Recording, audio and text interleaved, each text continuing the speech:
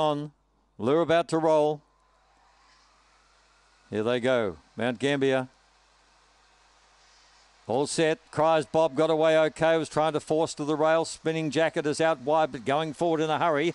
On settling down, Addison's Way leads from Cries Bob and coming around them quickly. Spinning Jacket. He gets his chance today. He's in the clear and he's up there. They're followed by Goldie's Run. Next in the field is TT. A long way back, Joshy Wink Wink. And Chief Cien. Down the back they go. Addison's Way just in front.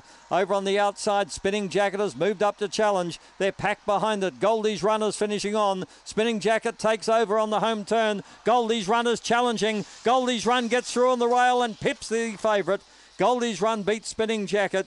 TT got third. Then came Cries Bob. Further back was Addison's Way, Joshy Wink Wink, and Chief Cien. 35.60. The favourite outstayed in the last 20 or 30 metres. The experienced Goldie's Run having start 101. His 11th win.